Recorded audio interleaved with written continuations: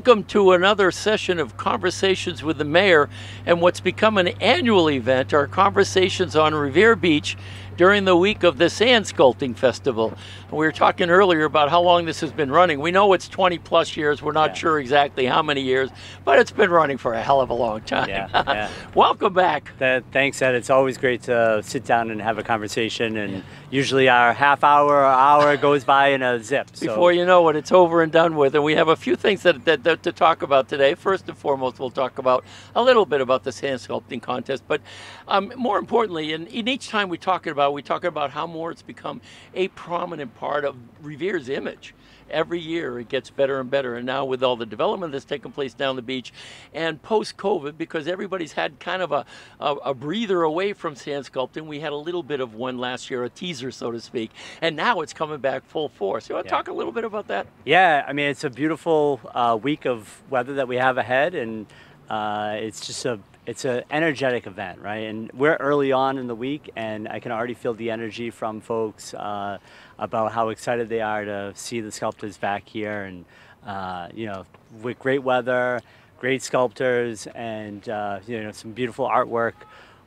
It ends up being the center of the universe for a weekend and for a week. And what I'm really excited about and what I love this year is the addition of flags. I saw that driving up. Very visible. Yes. And when you talk about our community and how we've always been a welcoming and inviting community, I can't think of anything better than the visual of having flags from all over the world represented, and in the artists who come here, being proud of where they're coming from and where they're representing, but also feeling like that they have a sense of home here on Revere Beach, on America's first public beach, and to be welcoming and open to these flags and having that visual of people from all over the world are now coming to Revere and staying in Revere and eating and drinking in Revere is really exciting.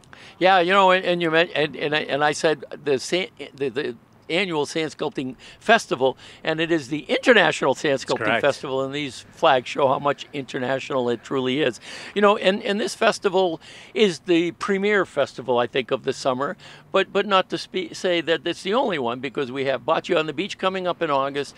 There was the Kite Festival. I mean, the Revere Beach Partnership has a number of things. We've got, I think, music on the beach every week now, and we have movies on the beach every week. Yeah, that's correct. So there's just so much going on here. You want to? Yeah, we've really tried to activate Revere Beach. Obviously, this is a crown jewel and a gem for the community and for the region, and it's a place that a lot of people can come and recreate during the summer months. And to be able to really double down on the fact that we should have events every weekend, I think all of us have talked about that and kind of known it, right? Intrinsically, we know it is a place where you can come and enjoy yourself with or without an actual event happening, right?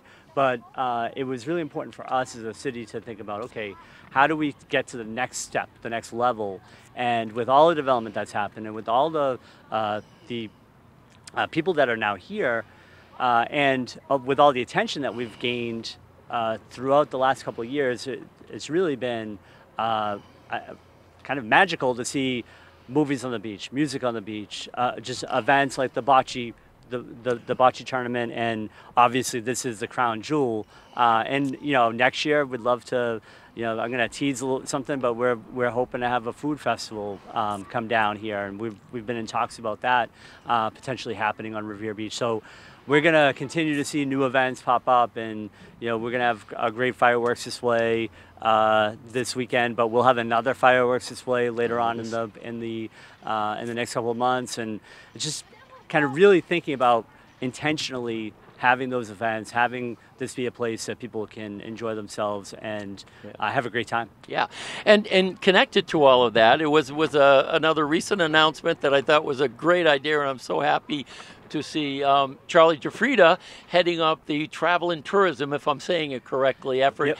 I've been part of some of those meetings and conversations and watched the emails coming out, and I'm loving what's going on, because I think that connected with this will bring all of these up even more. Absolutely. Having that connection, and again, thinking about things strategically and thinking through how to be intentional about what we're doing, and the ability for us to have the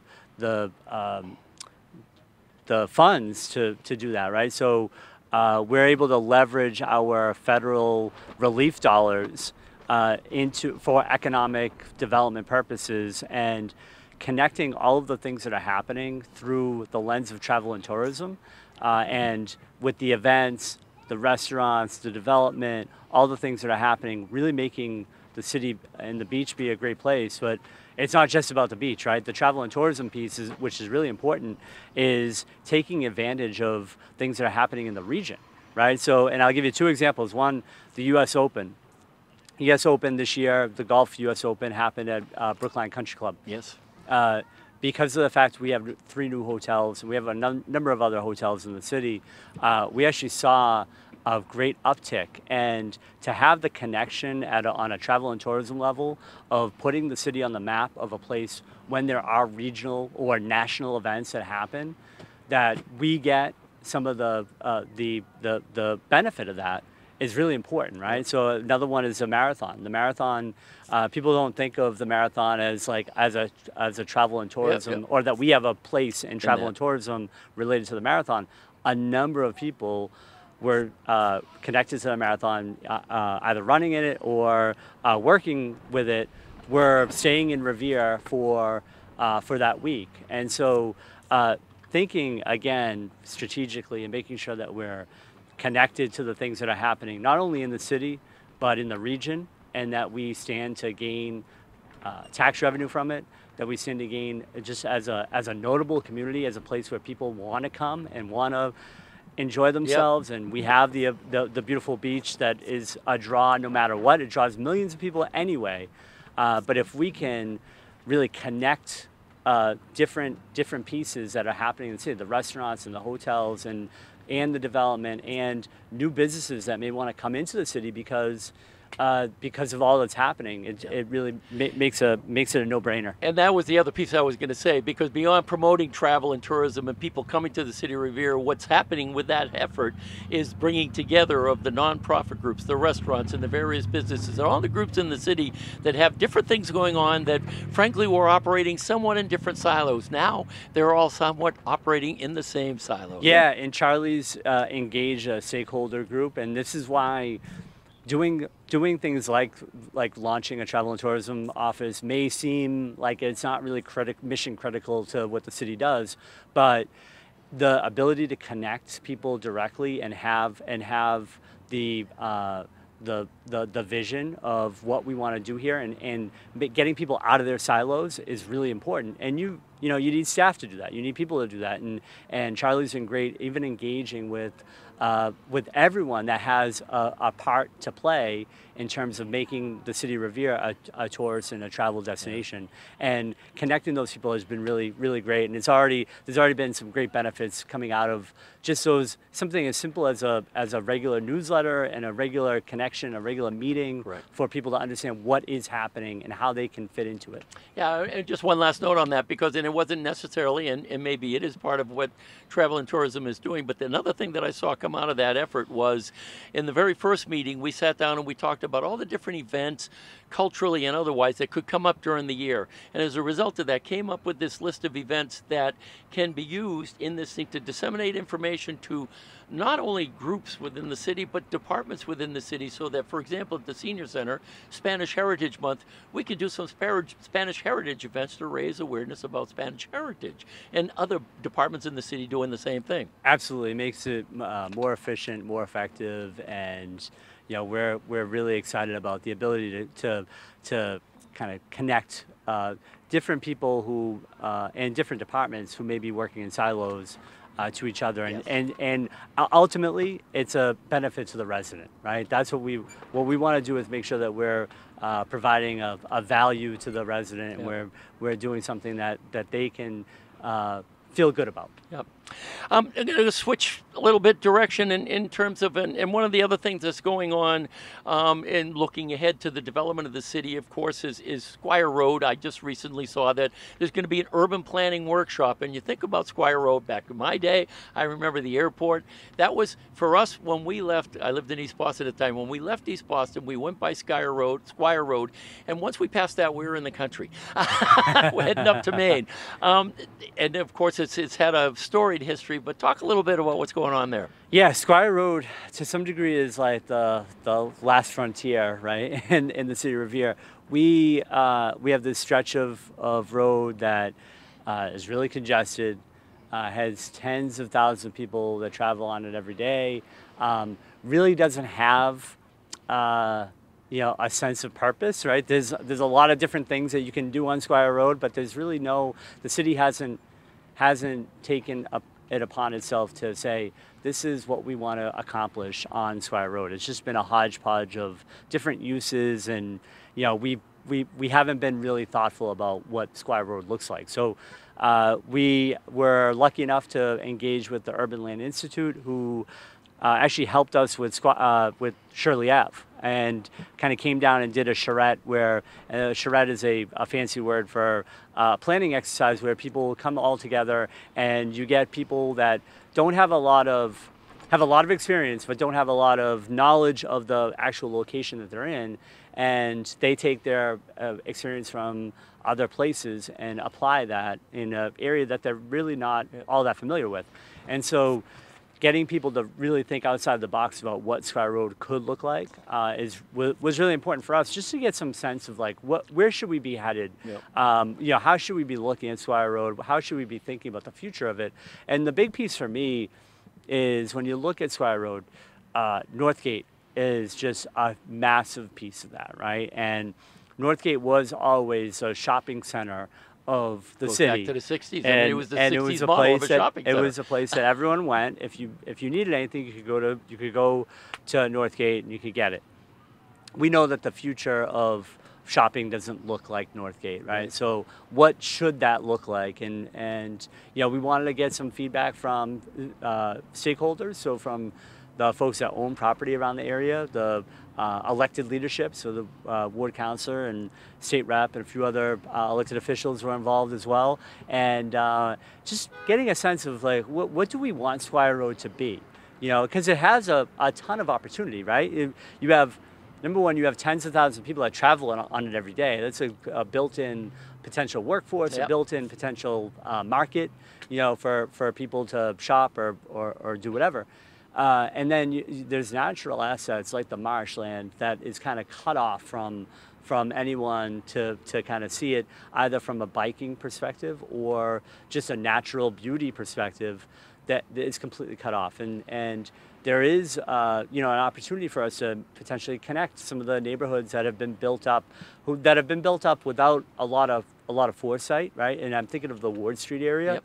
Yes. There's really, we have a part of this. Like we have to reconfigure the crosswalks and look at how people access and get around that area, but it's been hodgepodge, right? And so what we wanted to do is really take a little bit of a time out, say, get some experts to come in, take a look at Squire Road, get us thinking about how that space can be planned out, and hopefully we can get to a point where maybe we have some rezoning, or we're looking at how we attract businesses down there and really make it a great place, a great little neighborhood that it's had its day, and I think we just want to reimagine it and think about it for the future. Certainly, and it's the right time to be thinking about it. Like I said, it goes back to the 60s, so we're looking at 60 years that it's been around, and it's a different model now. And so you're in the brainstorming session. This is going to be some long-range planning. We're looking 10, 15 years down the road or whatever, but it's heading down that path. Yeah, and so the idea is you bring those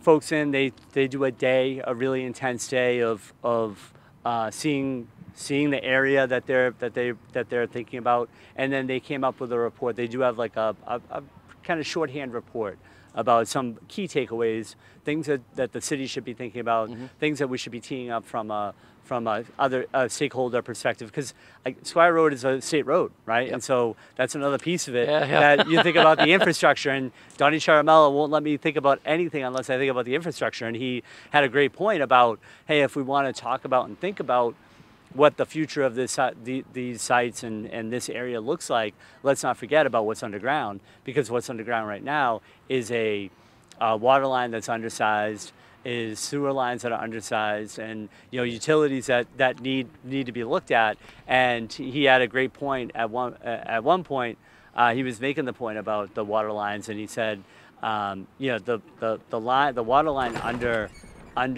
Squire Road has some issues, and he brought up a piece of it that they had to repair at one point, and it was, you know, the tuberculation and some of the deterioration of the pipe. And Donnie's a really, you know, he wants to see it and touch it and feel it, and get other people to see it and touch it and feel it, and be able to understand the importance of the things that we don't see. Right, like infrastructure, like water lines and sewer lines. So, yeah, really excited about Squire Road. Take another slight little switch, and I'm going to talk about a gentleman, Dr. Perella, who I know of but don't know personally, but I've heard good things about him. But more importantly, the job that he's going to be fulfilling, and I'm not sure exactly what the title is, but my understanding is that he'll be working with students throughout the school system to get them involved in maybe as interns in departments and nonprofit groups to help prepare them for the rest of the world. And I've always said one of the biggest wasted resources in the city, and we do use them, but I don't think we use them enough, are the students in our school system. And this just, it was one of those things that I said, hallelujah, finally, this is going to be great. So talk some more about that. Yeah, so I'm really excited about the appointment of Dr.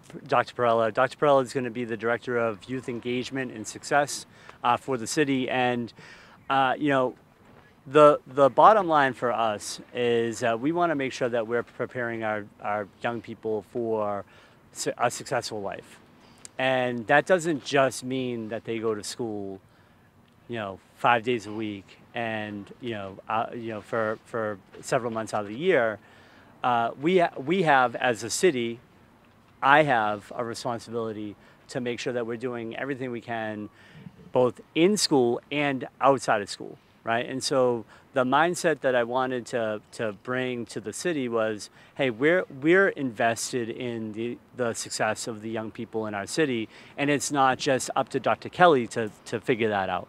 And I've had these conversations with Dr. Kelly and a lot of folks at the state and even national level around education have talked about how the system of education that we have right now is set up to, you know, effectively produce factory workers, right? And so the way that we're teaching students and the way the tools that are at their disposal, we're making progress, and I think this is just as a whole in public education and education in general, we're making good progress, and we're, you know, Massachusetts, we're ahead of the curve than a lot of other states in the country.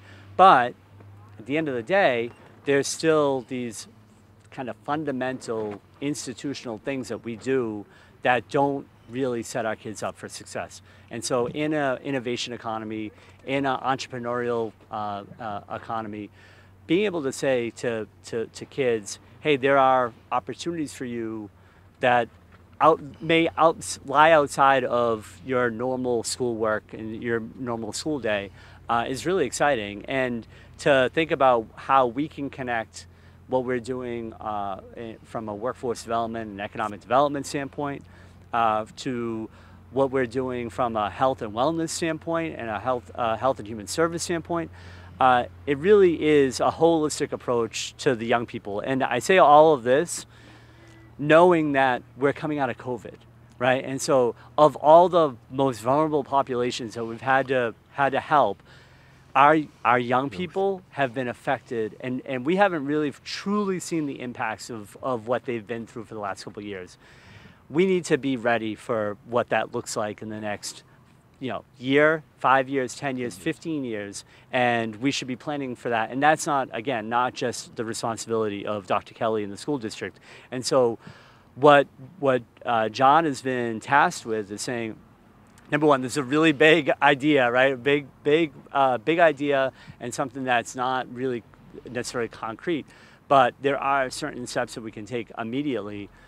So what he's working on is forming a youth cabinet, which is, you know, effectively a way for us to look at all the stakeholders, all the people who have some piece of a young person's success in our city, and say, hey, how are we all collaborating, right? Because again, go back to silos, right? And folks that, you know, people may not think that workforce development has anything to do with guidance counselors or school education, but there are these massive connections that need to be made, and to have somebody like John making those connections is really important, and convening, a group of stakeholders that will be working on behalf of young people and really thinking about how we help them as a kind of get into the world. The other piece that he's been really focused on is engaging youth, right, and having direct conversations.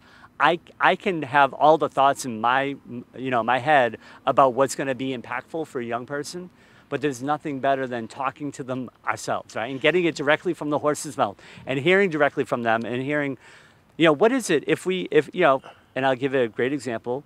We're getting a health and wellness center kind of stood up. We're going to, I announced it at my State of the City, the Robert J. Half Health and Wellness Center for the city. We want that to be a location that's multi-generational.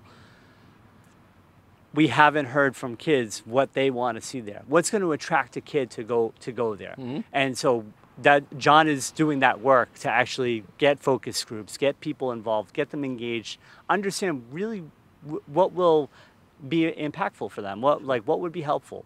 I think it's really important for us to have that. And John has such a great connection in the city with so many stakeholders, with so many students.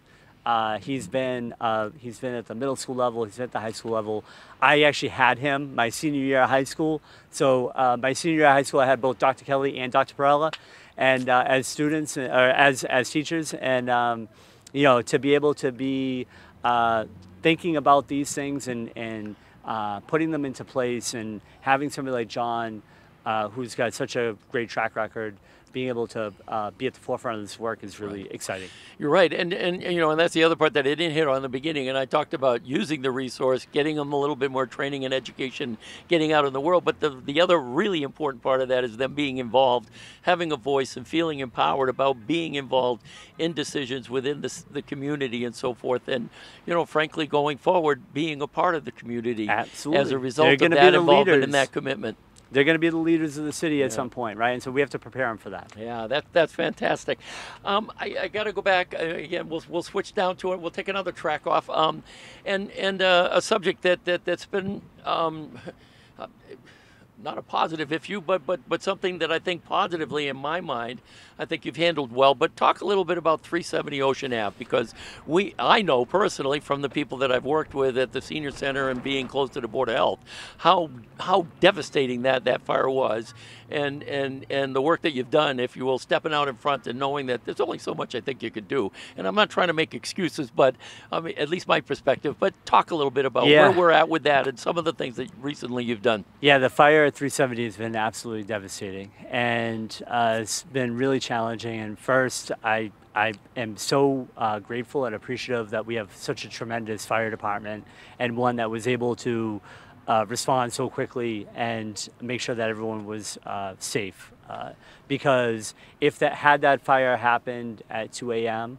or had we not had a fire watch, which was required in that building, and had the fire department not acted quickly in identifying where the fire was and be able to get up there and handle it, we wouldn't be talking about just the displacement of residents. We'd be talking about a mass casualty event, and that would be really tragic, incredibly tragic. And so unfortunately, what we're dealing with now is a property owner that really has, I'm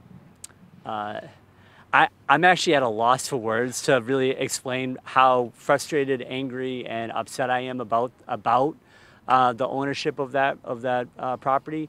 But they have just at every turn been ignorant to the situation that people have been in for the last month now, close to a month. And we are stepping up to provide help and resources for those people. Just last week we said that I'm going to use emergency funding and my ability as chief executive to make sure that the small dollar amounts that the people are entitled to, that those residents are entitled to by the property owner, that they're not providing to their tenants, the city will cover, right? So by Mass General Law, anyone who's displaced from a fire and you're renting, you are legally able to get $750 Right. from your landlord. The Carabetta family has said, no, we're not doing that unless they break their lease. Unless these residents break their lease, we'll give them $750. Now, people are in leases, and they have security deposits, and they have first and last, yeah. and all those kinds of things. And to think that people are going to break their lease for $750 is like incredibly stupid, right? And so, at every point when we've asked the Carabetta family, can you relocate? You have a number of units, all not only on Revere Beach, but in the region. They have buildings in Malden. They have buildings in other cities. Can you find other units to help relocate some people? No, we're not doing that. At every turn, they've just been really difficult to work with. So we are taking the next steps of saying, okay, what we need to do is make sure that there's a long-term solution here. And what we need to do is make sure that they're held accountable for all of their inaction and the little bit of action that they have taken. And I'll give you an example. They ripped out all of a bunch of carpet in the building. I took a tour with District Attorney Kevin Hayden. And we went in there and we could see, as we looked down from the building, you could see that there were carpets laid out on an adjacent property. And we asked why there was carpet left hanging out, and they said, well, we're going to dry them and see if we can reuse the carpet. And so those kinds of actions, right? It's the inaction of not providing, certain things, and then the action that they do take is really detrimental, right? Yeah. They haven't done any of the work that they needed to do. When I did a walkthrough, they didn't have anybody actually working in the building. Now, if I own that property, and I think if any reasonable person owned that property and you wanted to get people back into that building and you wanted to get it fixed, you'd be working night and day. Yep. You'd be asking me, hey, can I work 24 hours a day? Can I have 100 people in there? And when we walked through, there was nobody there. So at every turn, we've really been we've been met with obstacles. So we are taking it to a level that I don't think anyone really has done. Some other cities have done, but we've never done in our city in terms of acting on potential receivership. And taking other actions on the other properties that they own because they are in tax title. And there are so many legal procedures that you have to go through, which are incredibly frustrating, right? I hate red tape, right? I look at what we do as in some ways as being entrepreneurial, and we can be really flexible, and we can do lots of really interesting things. But when you have to deal with red tape, people are saying, well, why don't you just, how could you let it get to the point where there are $2 million in taxes owed? Well, if you don't pay your taxes, there's a process that we have to go through. We can't just take your property, right. Just like we can't take Mrs. Jones's house up on Reservoir Ave, really quickly. When people have more resources and they have lawyers, they're able to go through a process. And what we're trying to do is cut that down as much as we can. Hold people accountable, get the right people involved, like the district attorney, like the attorney general, like the folks at the state level, to be able to really say, this is a problem, we need to solve it. And at the end of the day, I want people to be able to live on the beach at a reasonable price, right? That's what these buildings provide for a lot of people. We want that. We want it to be safe, and we want it to be in a place that is beautiful. And right now, that's not the case.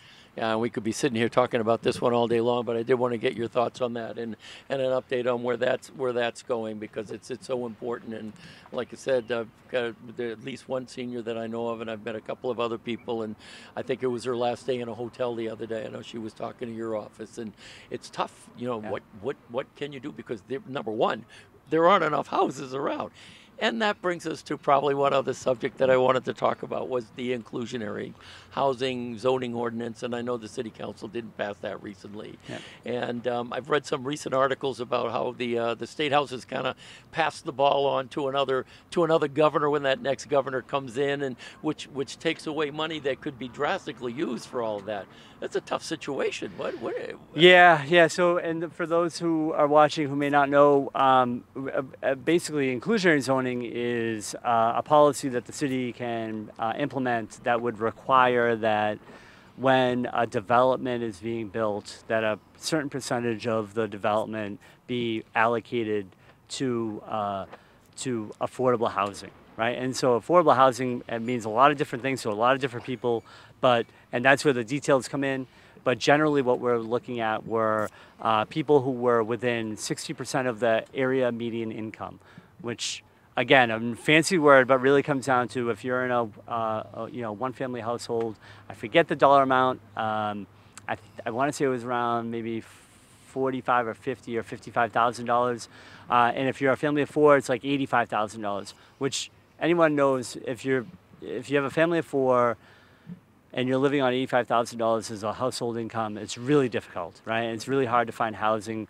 We know that 40% of the residents in our city are house burdened, so they're paying, more than a third of their income to housing costs, and so what we proposed to the council was something that we had worked a long time on, and we had worked with Metropolitan Area Planning Council on, and the feedback that we got was that there were some concerns about a few things. One was the sizes of the developments, right? So we were asking that anything over 6 units be included in this inclusionary zoning policy, and so the council, I think, wanted to increase that so that smaller developers and people that are doing small units or small buildings wouldn't be as impacted as buildings that are a lot bigger. When you have a 200 or 300 unit proposal,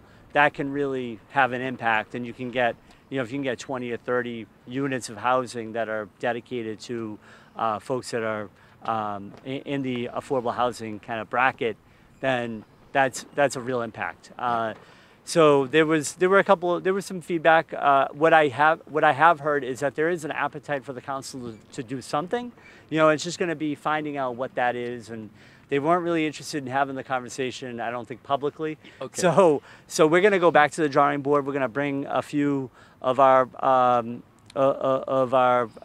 colleagues in local government together and figure out what appetite people have for certain things. And the other part of it is that the benefit, to somebody who's building in the city would be that they would get certain offsets. So they would be allowed to do certain things that they otherwise would have to go through a process to obtain. So, certain restrictions around parking or around density are you're required to go through a process to get granted those the ability to do certain things, and we would waive that in lieu of providing affordable housing. So there was some pushback on that as well because of the issues with parking in the area in the city, and some of the challenges that we have around parking. Completely understandable.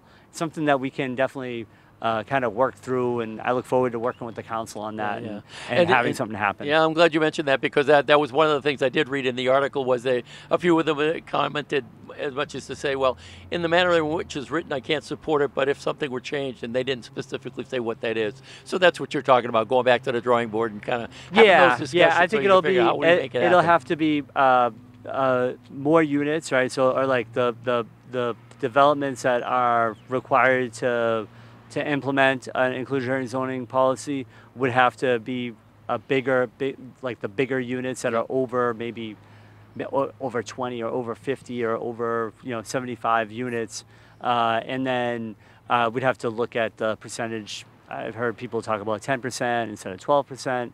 Those are minor, and then parking, like I said, was a give back that we'd have to take a look at. Yeah. Moving on from there, and I'll go on to recently you completed an effort working with people from the community to repurpose the McKinley School. Talk a little bit about what came out of that process and what's going to happen there. Yeah, so this is really exciting.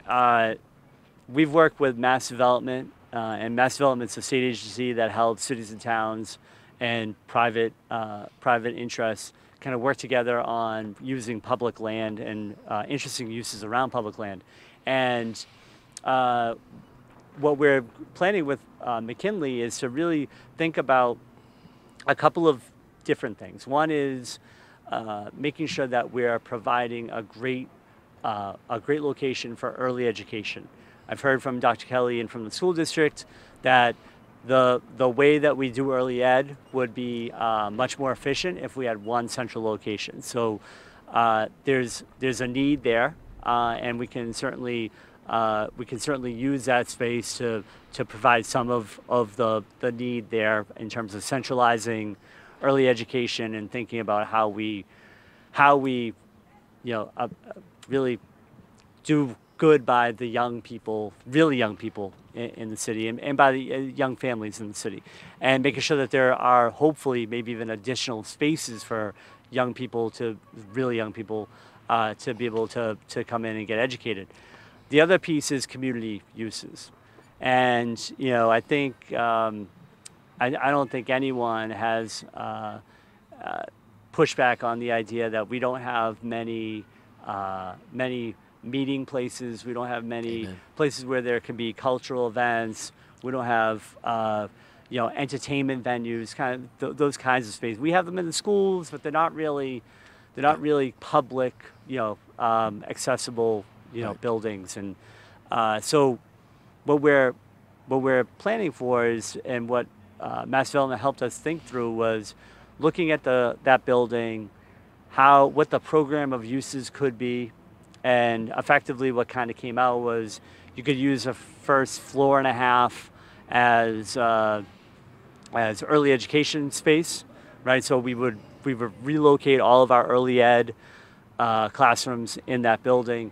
And then the other floor and a half, we'd be looking at community uses. That could range from kind of open spaces that could be, like I said, entertainment venues, to smaller spaces where you could have maker space, right? You could get a couple of 3D printers and you could have people making things, right? Or you could, potentially have innovation centers, yeah, like a little innovation hub, right? Yeah. It doesn't have to be you don't need a huge space to do that. You could do that in maybe a couple of classrooms, or if you knock down a couple of walls in a classroom, you could have that kind of space. So it's really exciting. So the school district has dedicated or earmarked a certain amount of money from their federal funds to help with the renovation. The city would also have some money to be able to throw at that. Now that we've gone through this process with Mass Development, the next kind of step is for us to either get some information from potential kind of companies that could come in and help us do this, right? Other stakeholders that could help us provide these kinds of uses, or we kind of take that next step on our own and say, we're gonna start looking at the feasibility of reconstructing or renovating that building.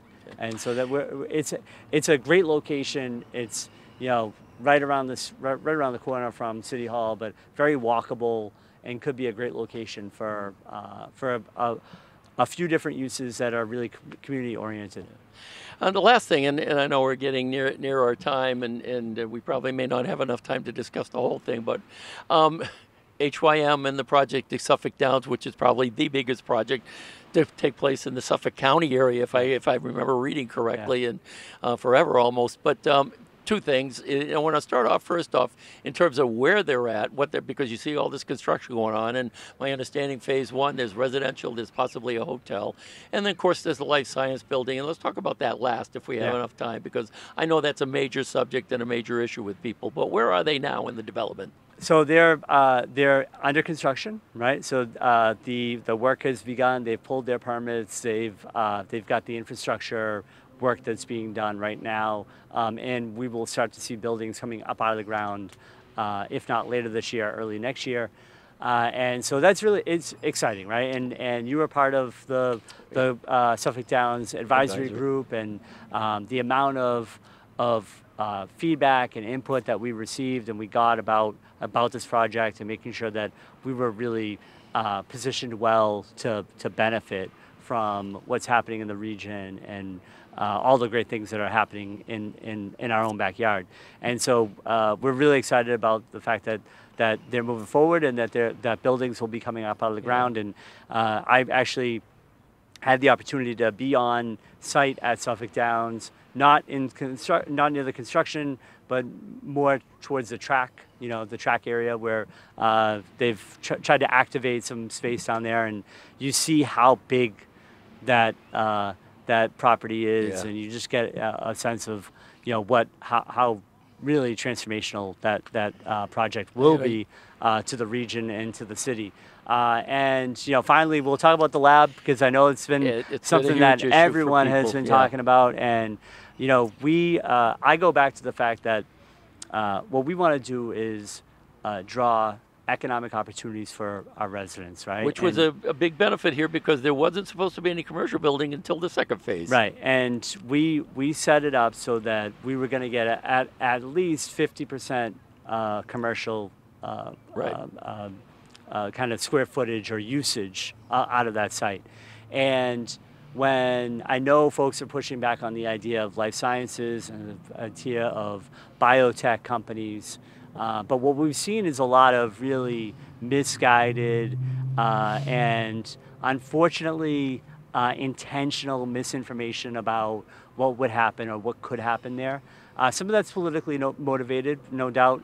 Some of it's also just, I think, good people hear bad things and they tend to run with it, And so the idea ultimately will be to have a space that will be a headquarters. What nobody's talking about is, we're not talking about some lab that's just going to be, kind of run in the shadows. It's not going to be Wuhan. And it's not going to be Wuhan, which I've heard a million times.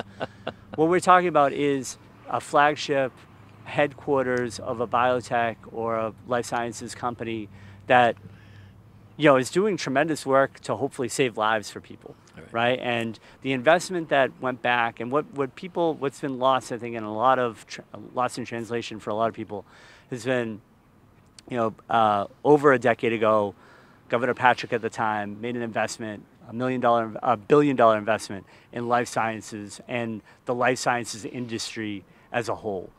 Knowing that we have tremendous higher education institutions here, knowing that there's a great workforce here, there was an intentional investment in life sciences, a long time ago. And the seeds that were planted back then have sprouted, and we have these incredible businesses that are generating really life-changing medicine for people. And we are the center of that because of that investment that was made. People may think it's a government conspiracy, and people can think of all these crazy, wild fantasies about what's going to happen there, what is happening, and how this all aligns as some kind of Illuminati conspiracy. But really, ultimately, what we're looking to do is provide great economic opportunities for our residents, generate tax revenue, and have a place that people can come through our school district and go work to, right? Right now, we and this, Ed, our economy has been built, and I've talked about this a bunch, our economy has been built historically around a couple of racetracks. It was built around, now it's built around the hospitality industry. We see more restaurants and more hotels popping up, which is great. Right. We don't have a long-term, and not that we want to be a one company kind of town, right? And we have a couple of Amazon facilities, which is good. They provide jobs for people, but what we're looking for are those higher end economic kind of viability and opportunity, job opportunities for people that are in the six-figure range. That people can get a great job. And ideally, I want kids to go through our school district, go off to college, and then make the decision to come back to Revere, because they can work here and they can live here, right? People right now aren't coming back because they want to work here. They're coming back because it may work financially, or they may be attracted to the beach and they want this is where their home is or their family. I want people to be able to work here and have really great jobs. And providing 50% of Suffolk Downs as a commercial district and as a commercial opportunities for our residents, it means that people will be coming back here to work here, and landing a biotech or a life sciences firm to come and have either national or international headquarters and plant a flag in the city of Revere, which is something that I don't think I ever thought that I would say, but it's something that could be a reality, is a good thing. And people can't be misguided and given bad information about what that means for the city. And then the other part to it is that when you look at less regulated industries within the city, in some respects, the risks and the impacts of a disastrous event in those industries are probably just as bad or far worse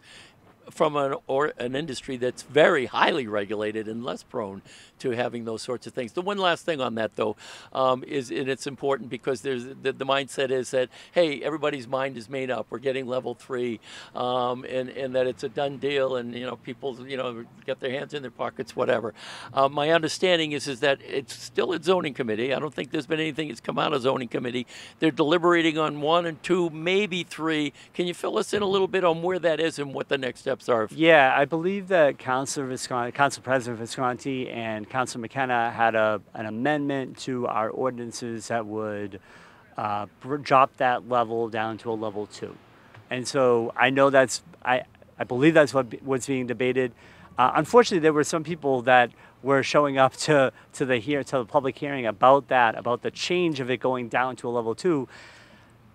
Advocating for it to go down to level 2, but not knowing that that was actually the motion that was being presented, right? They were arguing with the council to do something that the council was kind of looking to do. So that's been my understanding, that they have that's on the table as a potential option. I'm sure there'll be some more conversation about it. The other thing that I'll say is that there's no doubt the city will do what it needs to do around regulations, around policies, making sure that the Board of Health is looped in, making sure that we're drawing from the people who know these things. Like everyone says, and I watch the public hearings, and I've been to a couple of them, and people say, well, you're not a doctor, you don't know, and you're not a specialist, you don't know. We draw from the talented people who do know.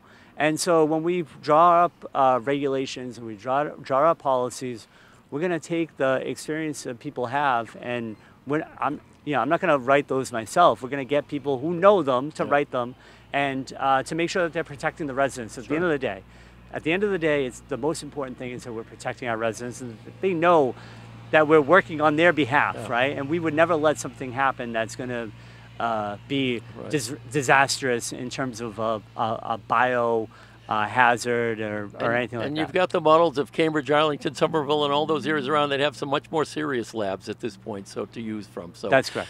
At that, we're going to end it because I know we're reaching the end of our time. We could go on all afternoon, Brian. Thank you, Ed. Once again, thank you so much. It's been a pleasure. Yeah, thank you. Well, until the next time, take care.